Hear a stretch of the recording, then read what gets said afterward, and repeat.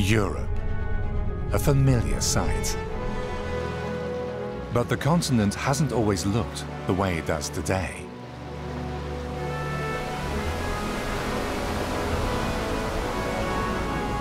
It needed gigantic forces to shape the land and its coasts. Masses of ice and water.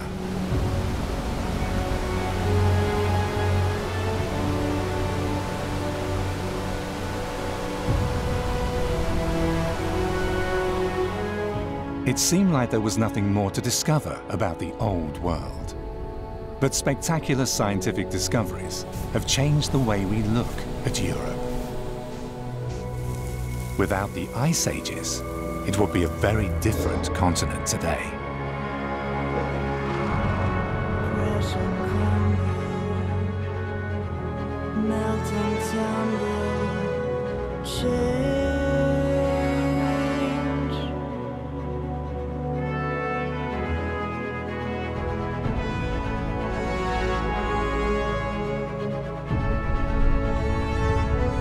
Europe, as we know it.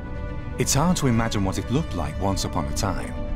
But if we turn the clock back a few thousand years, the continent is hardly recognizable.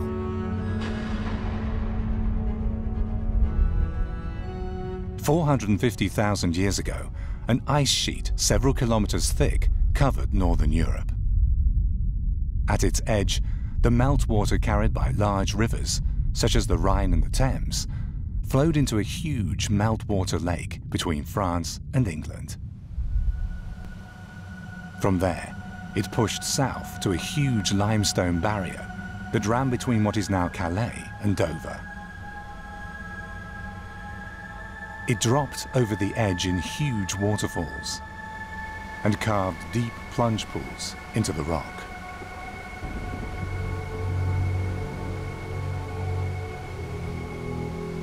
"450,000 years later, it is these pools that give scientists the crucial clue as to which natural disaster once occurred between Great Britain and France in the middle of what is now the English Channel.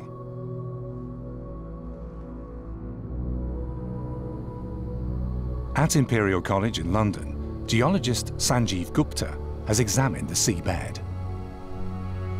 What we discovered was extraordinary because we see these giant holes that are carved into rock in the center of the Dover Strait that are now filled with sediment. And the only explanation, the only way that we can find to make these is that we had huge waterfalls.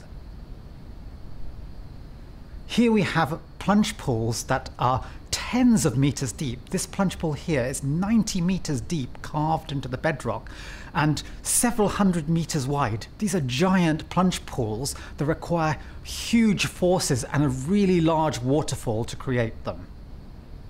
What they told us was that the rock ridge must have extended all the way from southern England, southeastern England, all the way to northwestern France, from Dover to Calais.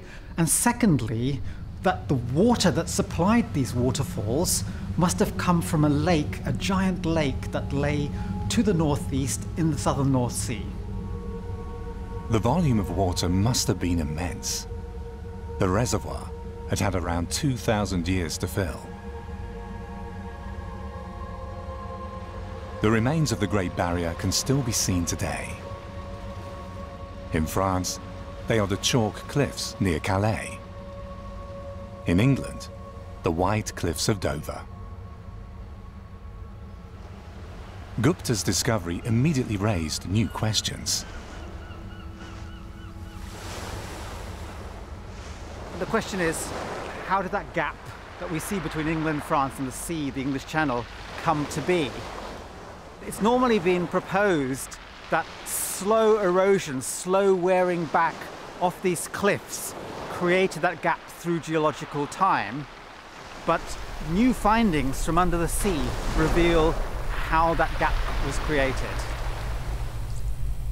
What we see is a sort of gorge-like features that's been carved into the rock and has smooth sides and has a whole series of features which are telltale signs of erosion by megafloods.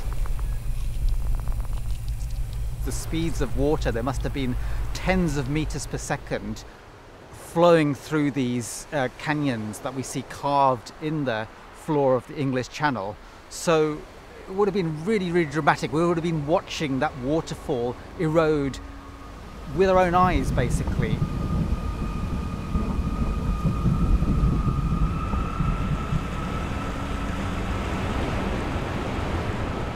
It might have only taken a few weeks for the barrier to completely disappear.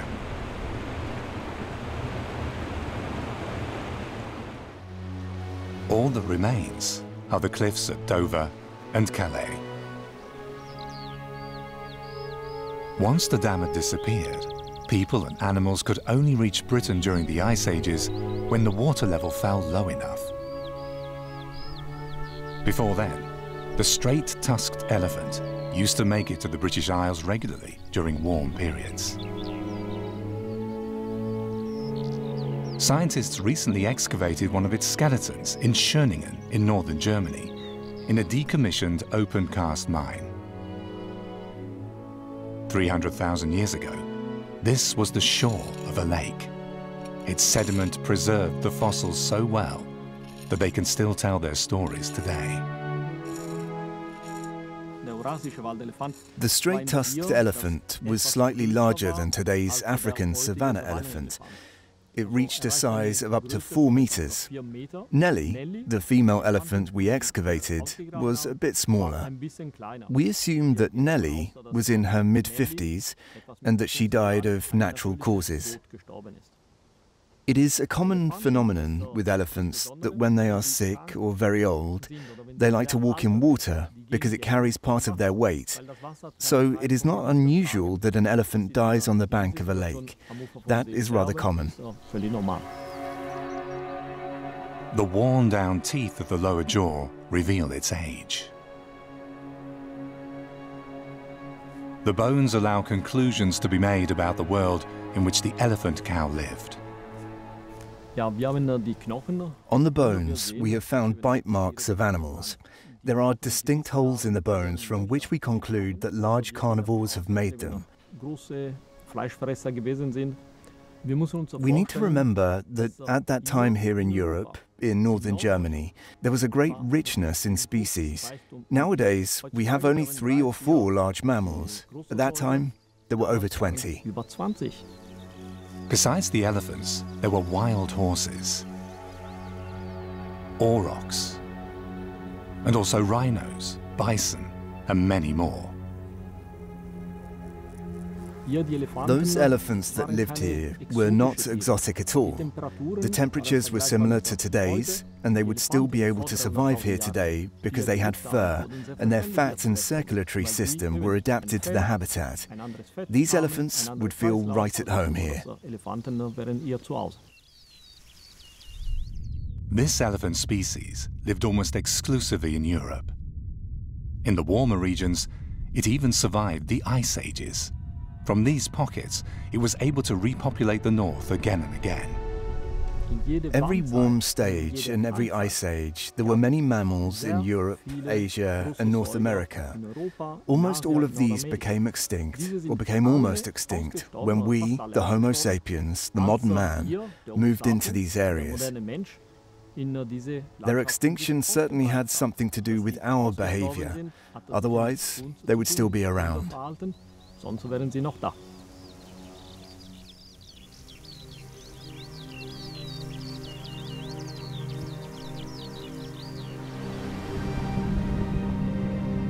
When the limestone barrier between Great Britain and France came down 450,000 years ago, large parts of northern Germany and Denmark were a long way from existing.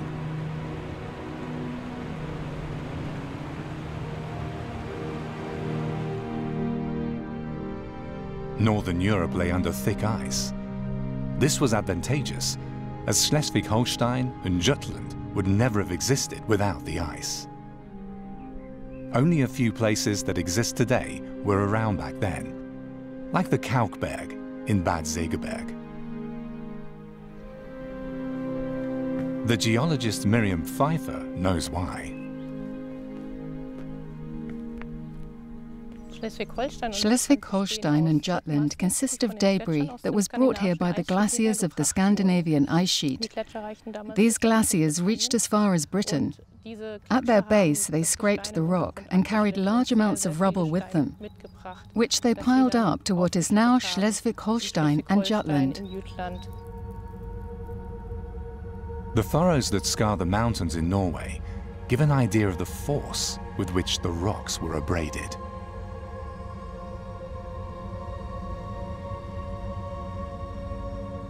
The ice took rubble and stones of all sizes and transported them like a river to northern Germany.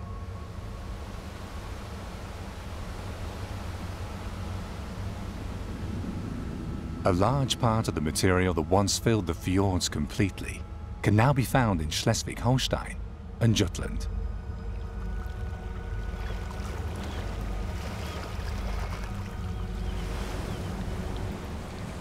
Without the glacial deposits, Schleswig-Holstein would be covered by sea today, and only a few islands would protrude. One of them is the Kalkberg here in Segeberg, but also Heligoland and the Morsum Cliff on Sylt, particularly these islands, because they were pushed up by underground layers of salt.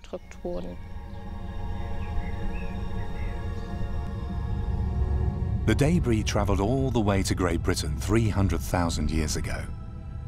After that, the ice gradually melted back. Nevertheless, it left behind not just one pile of rubble, but quite a few in a row, the so-called terminal moraines.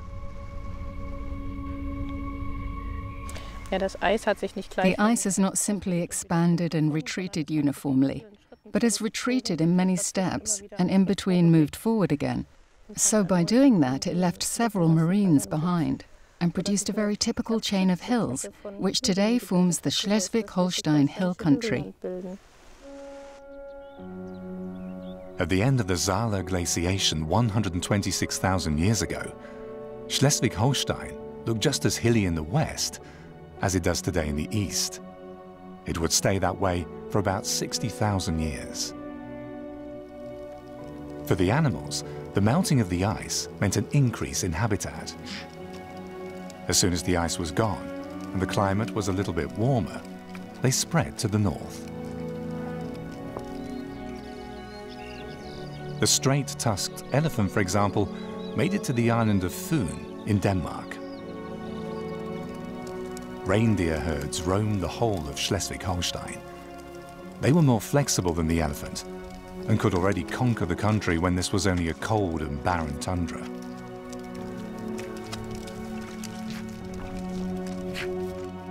The archaeologist Mara Julia Weber has researched the distribution of reindeer in Schleswig-Holstein. Reindeer lived in the North European plain because here they found good living conditions. It was a tundra with herbs and some lichen, which are especially important for reindeer in winter. That provided the food they needed. It was actually a very typical reindeer habitat, as you might find it today in Canada or on the fells in Norway. Or in Scotland. There used to be reindeer here too. However, they had been extinct in these parts until a private initiative reintroduced them in 1952. Elizabeth Smith runs the project and knows how important these animals are to the people of the north. The reindeer that are in the Northern Hemisphere, throughout the subarctic and Arctic, basically man would not have moved to these areas unless reindeer were there. Reindeer provides man with everything. It provides them with a source of food, in many tribal people a source of milk. The skins are used for clothing, they're used for tents. They are basically the farm animal of the north. In the permafrost tundra, living off reindeer has always been one of the few options for long-term survival. Hardly any other animal can handle the cold so well.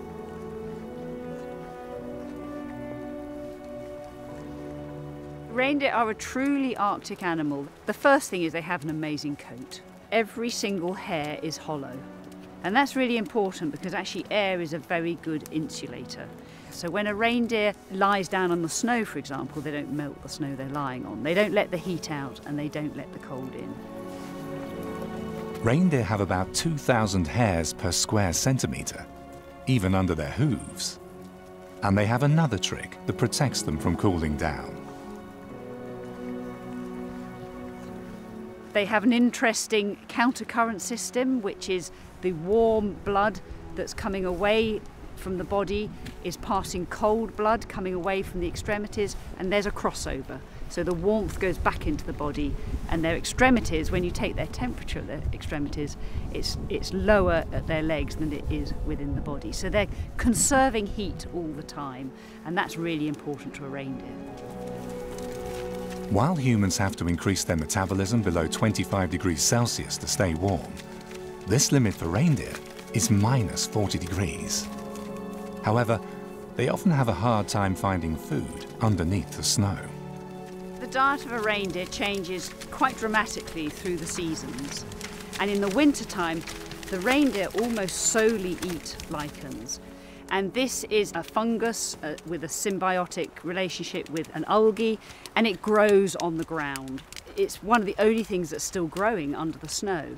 And reindeer will use their lovely big feet to dig down through the snow to the lichens below. In order for them to do this, their hooves transform depending on the season. In summer, they have soft cushions. In winter, they are hard and angular, so that they can scrape up ice and snow. And the eyes of the reindeer can adapt as well.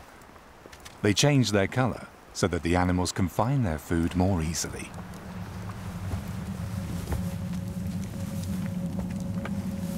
While the reflective surface behind the retina is yellow in summer, it turns blue in winter. This causes less light to be reflected and increases the contrast in the twilight of the polar winter. So a light green lichen in white snow looks more like a dark grey lichen against a white background.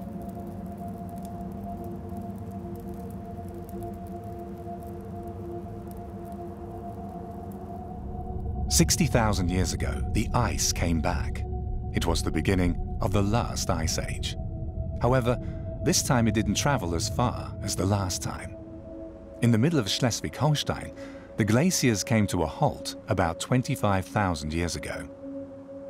A wall of ice stretched in a wide arc from Poland to Denmark.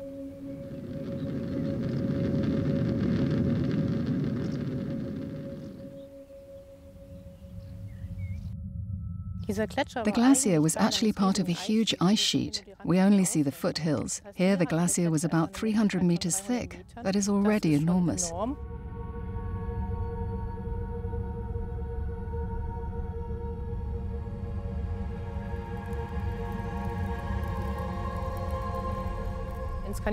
In Scandinavia, it was more than 3,000 meters thick, higher than the Matterhorn.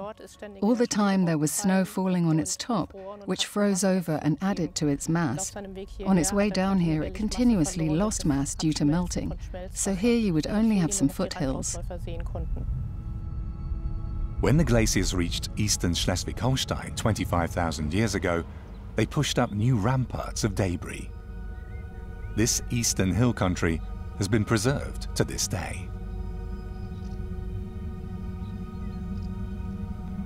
But back then, such terminal moraines still existed in the west too. They were remains from the previous ice age. Today, there's no trace left of them. Where did they go? The western hill country originated from older glacial deposits, and these were simply washed away by the meltwater of younger glaciers. This meltwater formed mighty rivers. They had a lot of energy and could simply wash away both coarse and fine components so that they were completely removed. The water distributed sand and debris on wide, flat, outwash plains, so-called sanders.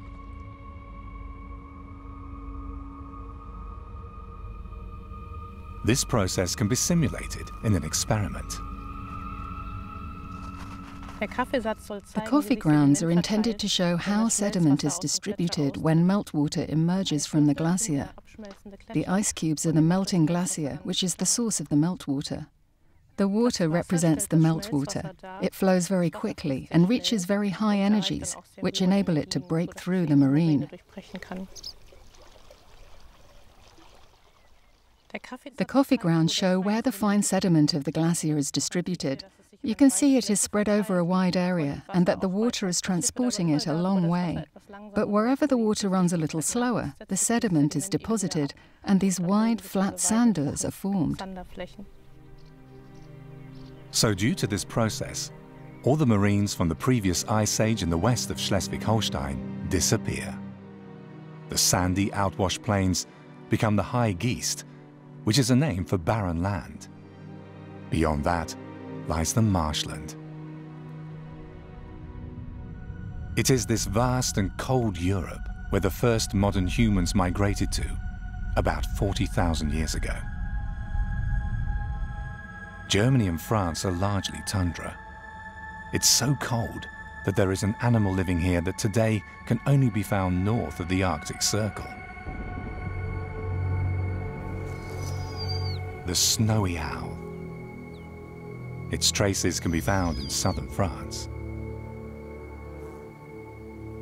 These birds seem to have made an impression on the people of the Ice Age.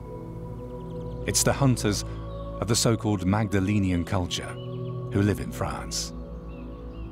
Some of their rock carvings are said to depict snowy owls.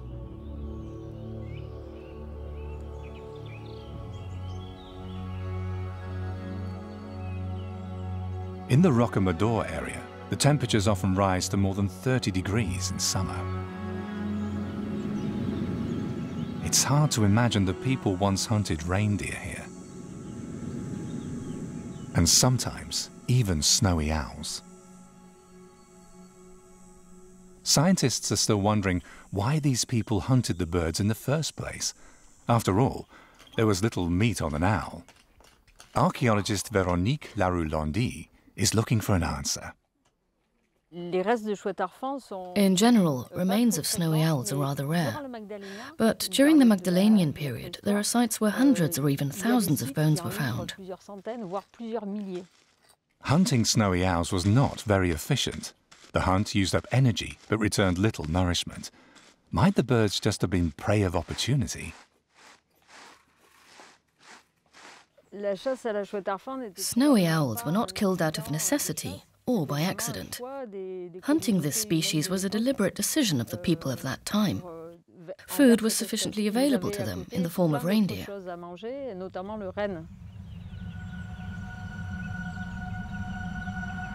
In the valley of the Dor lies the cave of Calais. This place might help to solve the mystery of the snowy owls.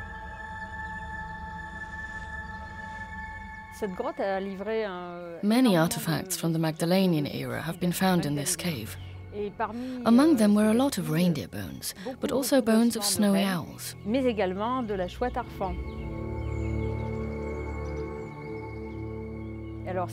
Snowy owls don't live here anymore.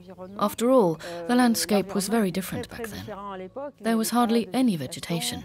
The land resembled the tundra. It might have looked something like this in France back then.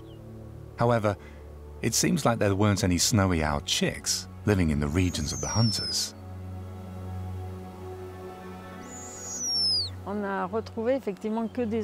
We've only recovered bones from adult owls. I'm assuming that the birds only migrated here for the winter time. In their wintering grounds, they would not have brooded. Snowy owls hatch their young in late summer. Only then will they find enough lemmings to raise the chicks. Today, their breeding areas are far away from their wintering grounds.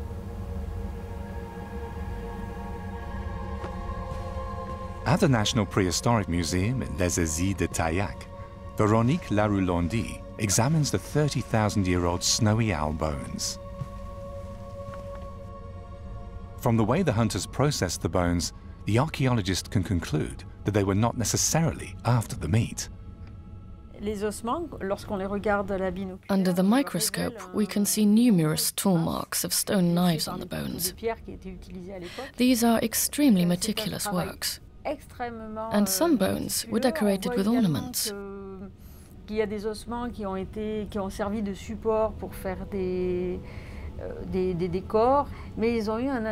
But these people had a very special interest, which leaves us puzzled. They were particularly interested in the claws. They detached them and took them along on their migration. The reasons are still a mystery to us.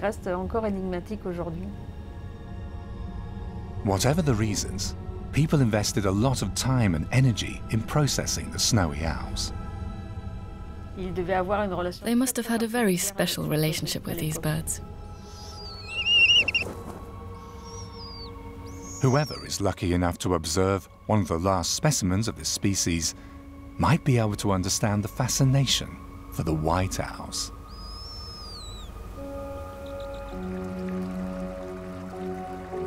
Even in the world of the ice ages, there were seasons. And it's not just the snowy owls that spent the winter in a different place to the summer. The reindeer also moved north for the warm season.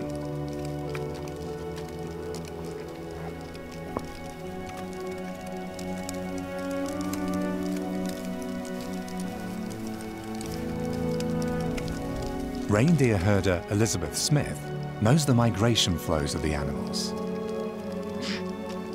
Reindeer react to the season because it's a change in vegetation, a change in diet.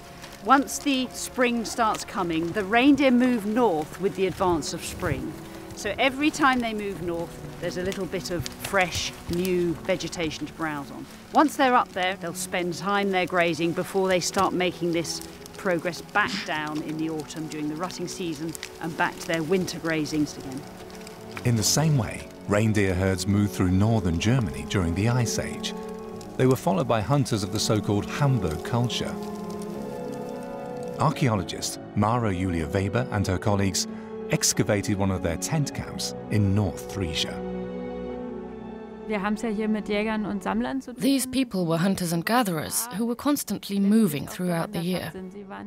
They didn't stay in one place, but they went to certain places at certain times where they expected good hunting conditions. We are assuming that these people planned exactly when and where they would be able to easily hunt reindeer. With reindeer, it comes in handy that their herds on migration have relatively predetermined routes. The people at that time knew how to make use of this. Especially Arendshöft as an example, where we have about 20 sites of the Hamburg culture in a suitable place for hunting. This is certainly not a coincidence. That is something we're seeing over and over again, that the campsites were located in such places where you would have something like a bottleneck, a narrow valley. For the drive hunt, there are examples from Greenland that have inspired our idea of how hunting was done here in Arendshöft.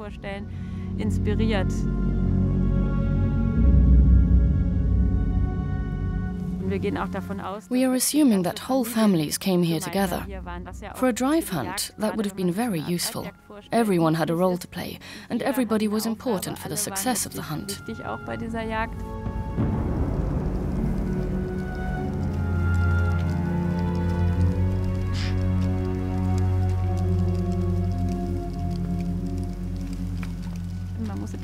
Reindeer have bad eyesight, but a good sense of smell. So you would have to position yourself in such a way that they weren't able to detect you from far away.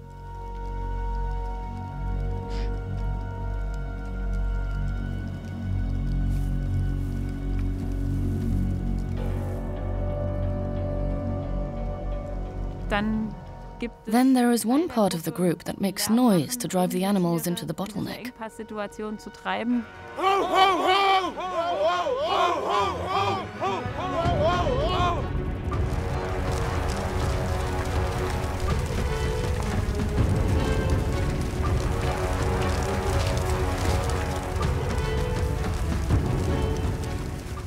There is another important characteristic of reindeer. When the herd leader has made it through the bottleneck, the rest of the herd will follow. This is actually the important moment. And that is where the hunters are waiting to take the animals down from the side and from behind.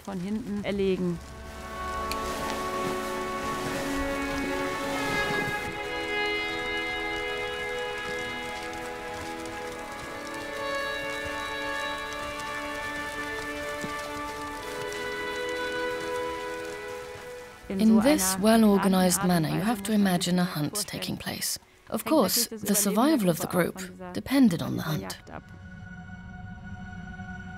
The hunters of the Hamburg culture. Traces of them can be found in the Netherlands, Denmark, Poland, and even Scotland. And they apparently visited a rock that today lies far out at sea, Heligoland, Germany's only offshore island.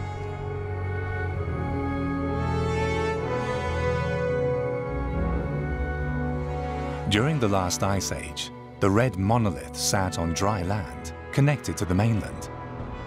And where its sandy sister island lies today, a second mountain overlooked the plain with white cliffs made of limestone and gypsum. The rock bore real treasures. Flint, large nodules from which tools and weapons could be made. And the Heligoland flint had another special feature. Inside, some of the nodules were not grey, but red.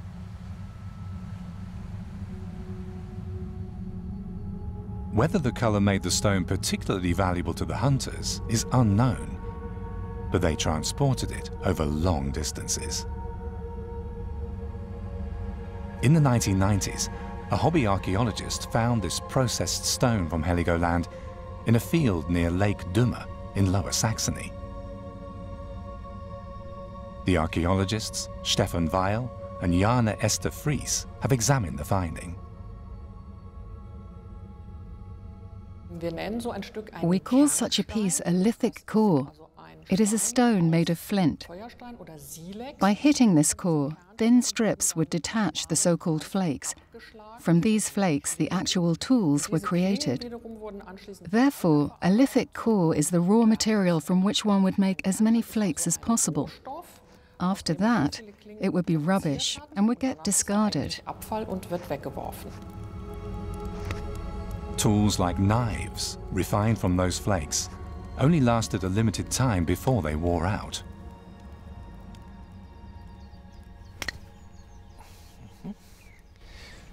First, I'm going to remove the cortex. In Albersdorf, Schleswig-Holstein, Museum Education Officer Werner Pfeiffer is trying to learn about Stone Age techniques by using experimental archaeology. Oh, this is a beauty. It's important to hit the core at a certain angle. If I hit it down straight, the energy would run this way into the stone and break it apart completely. In order to detach a slim flake, I have to hit it from this direction. If I do so, the energy will travel right underneath the thin layer, and the result will be a long and thin flake. Temporarily, Pfeiffer often lives the everyday life of a Stone Age person and knows their daily needs. If a lot of flakes were needed at once, I would use up the core completely and nap all the flakes I can get. Within a few minutes, the job would be done.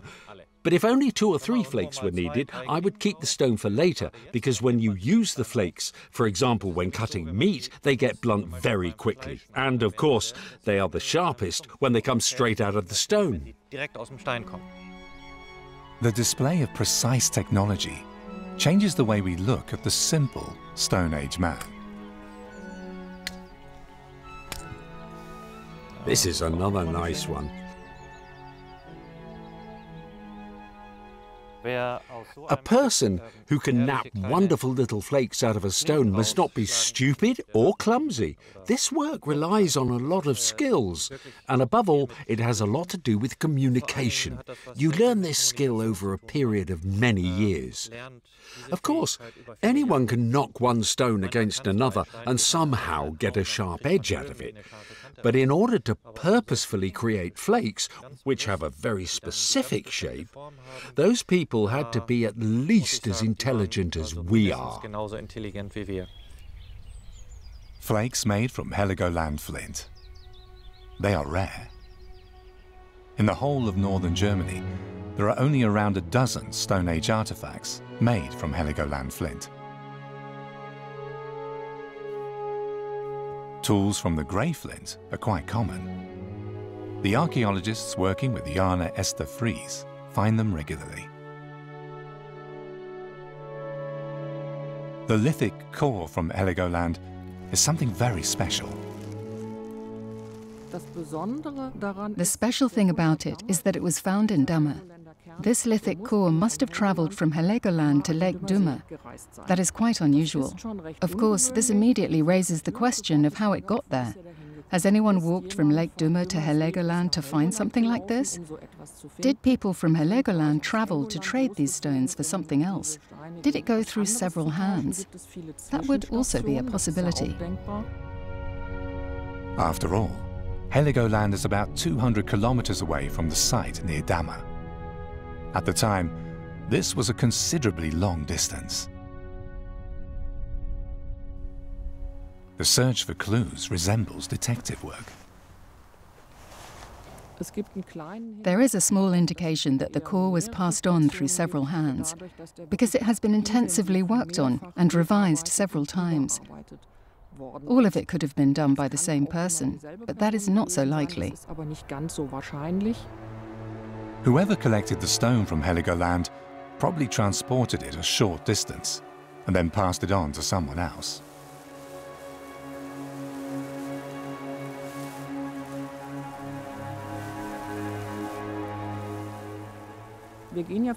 We are assuming that people of that time lived together in very small groups. That could have been a family or maybe 2 or 3 families who stayed together permanently. And we reckon that they might have met with other people every now and then, perhaps at regular annual intervals. At these occasions, things were exchanged, news was told, and knowledge was passed on. This might explain how the Heligoland flint could have changed hands. Through these exchanges, the use of techniques can spread over extremely long distances, and materials can be passed on over several hundred kilometers. It's obvious that they have met. Otherwise, the documented exchange of knowledge, material and technology could not have happened. So indirectly, we can conclude that there were networks. Even in these times, which we always imagine to be very, very simple, people were in contact over very long distances, and this find from Damme is proof of that. About 15,000 years ago, Europe began to get warmer, especially in summer.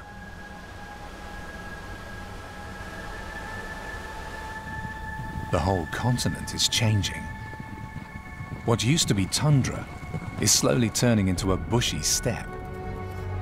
It's not a dense forest, because the herbivores move north too, along with the plants. Europe is full of large mammals that keep the landscape open. Wild horses roam in large herds. Red deer are still solely living in the steppe. And there is one animal that has long puzzled scientists. The European bison. There was no trace of these large mammals in Europe until about 12,000 years ago. Where did the bison suddenly come from? Archaeologist Gilles Tossello recreates the most famous caves in France. He has come across a wide variety of bison representations. The differences in bison in Stone Age art from 40 to 10,000 years ago are quite pronounced. Especially the size of the shoulder area shows differences, as does the length of the horns, which can be larger or smaller. For Tosello, these differences are not just the whim of Stone Age artists. The bison in the cave drawings can be roughly divided into two categories. The main differences become apparent when we compare the two bison types we find in cave art. So here we have a bison with a long body and rather small horns. It can be easily distinguished from his cousin because that one has much higher shoulders and, above all, huge crescent-shaped horns that stick out a long way from the head. For a long time, these differences were simply dismissed. One could say the artistic skills of Stone Age people were not taken seriously. That only changed when a research team from the University of Adelaide subjected fossil bison bones to a DNA test. Looking at the cave paintings, we have always assumed that they were a result of free artistic interpretation. The surprising thing now is that these representations actually are not so much based on interpretation, but show two different species that are reproduced in a relatively lifelike manner. One of the species is the now extinct steppe bison. The other one is a close relative of the European bison.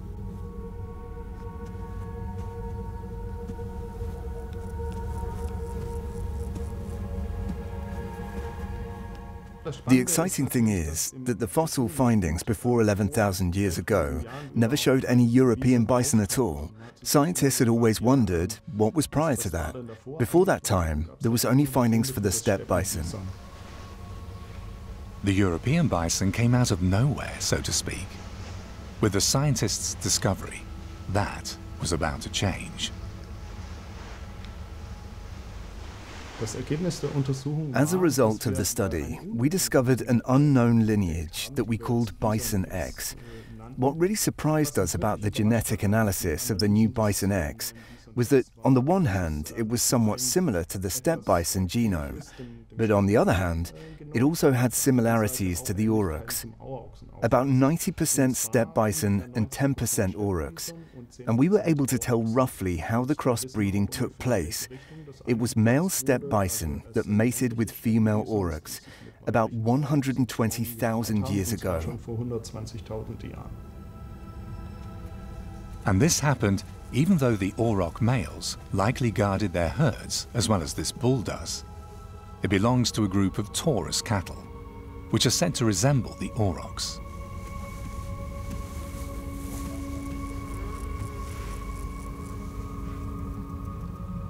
The pedigree seems resolved. Male steppe bison mated with female aurochs and sired the line of the so-called Bison X, from which eventually emerged the European bison. The steppe bison became extinct around 12,000 years ago. The aurochs followed in the 17th century, when the Bison X was already long gone. Today, only the European bison is left. Europe's largest land mammal has become rare. Only a few individuals are left in the wild.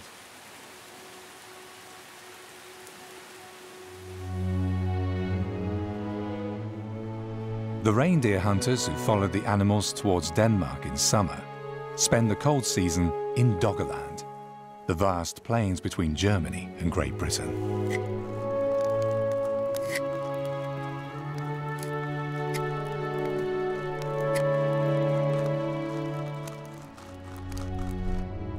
But this year, a catastrophe is looming off the Norwegian coast. It will change Doggerland and Europe forever. And it will also have its effects on the British coast.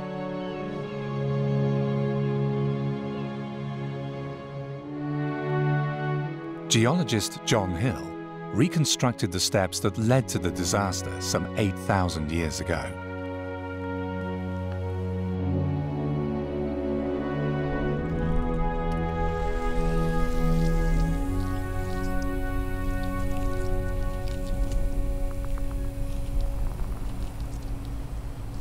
Off the coast of Norway, there was a huge underwater landslide. It's hard to imagine how big this landslide was. It was 3,000 cubic kilometres. If you want to take that amount of sediment and place it on the UK, you would cover the entire of the UK with 10 metres of sand. So this one landslide, as massive as it was, generated a tsunami that then impacted the entirety of the North Atlantic and the whole of the North Sea at the time. The scientists used a computer model to simulate the course of the tsunami. So what we can see as the slide moves down slope is a positive wave heading off towards Greenland, and that goes incredibly quickly, about the speed of a jumbo jet flying across there. And then we also see the negative wave coming back towards Norway. And then the wave from Norway then heads down the North Sea. It would have been 2 to 5 meters high when it hit the low-lying land of Doggerland at the time. So you can see the blue, which is the wave coming out, and then this large red wave, which is the incoming positive waves washing over the island. And then there's a bunch of smaller waves that come back. This tsunami could have been absolutely huge. It could have inundated 30 to 40% of the island. If there were coastal communities living on the north edge of Doggerland at the time, they would have experienced a huge amount of water. The Dogger Bank was overrun completely, and the waves also reached the coasts. If they were living there, it would have been quite a traumatic event, I would imagine. Well, one of the things we do know about the tsunami, it probably happened in the autumn. We've found mosses in Norway and cherry stones in Scotland that both indicate that the sediments left by the tsunami were deposited during the autumn. October to November probably. Now that is going into the harshest time for any Mesolithic community, so into winter when there's no food around. So if it had destroyed their fishing or their caches of food, it could have been a really harsh winter. Combined with the melting of large ice sheets in Canada and Europe, the tsunami was devastating. The water continued to rise, and Doggerland sank into the sea. The warming of Europe continues. Where previously was tundra, forest is now slowly spreading. More and more rain falls instead of snow. This is a problem for the reindeer. Their fur insulates so well that the risk of overheating is greater than that of freezing.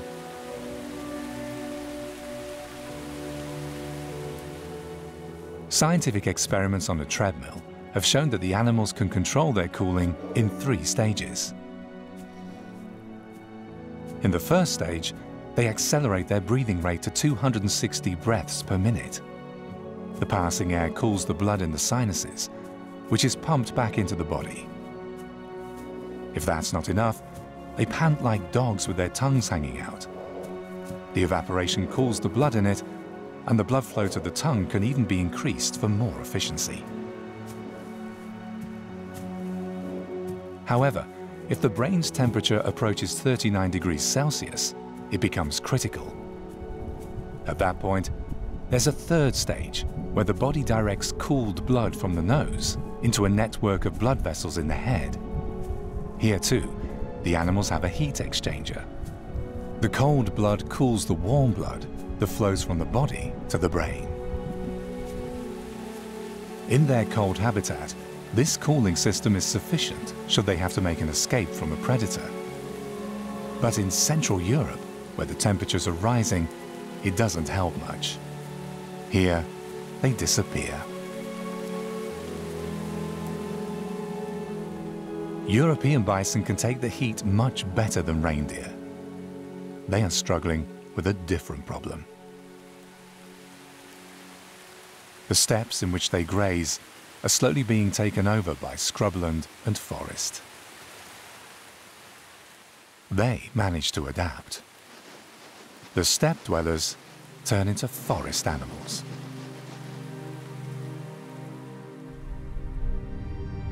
The ice has largely disappeared from Europe, but the face of the continent is still changing. The coasts of the Baltic Sea shift their course several times. Geologist Miriam Pfeiffer looks at the water-filled Flensburg fjord, reflecting that it was dry land back then. These canyons and fjords were formed by glacier tongues that moved from Scandinavia to Germany and scraped away a lot of rock. When they melted, they left gullies that later filled up with water when the sea level rose again. It has only been 7,000 years that the Baltic Sea has its current shape.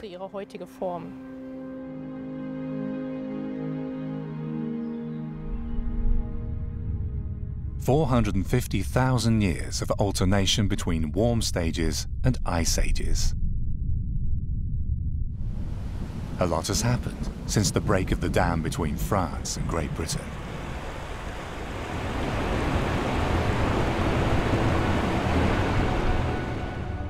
Europe, a continent shaped by the ice ages, a gift of the glaciers. The people have changed their strategy. Instead of being hunters and gatherers, they are farmers now. Unable to get their vitamin D from hunted prey, their skin tone has become lighter to produce vitamin D from the sunlight. With the shift to agriculture, the birth rate is increasing. Hunting alone could no longer feed everyone. Now there is no going back to life as hunter-gatherers. No going back to the world of the ice ages. Crash and crumble, melt and tumble, change.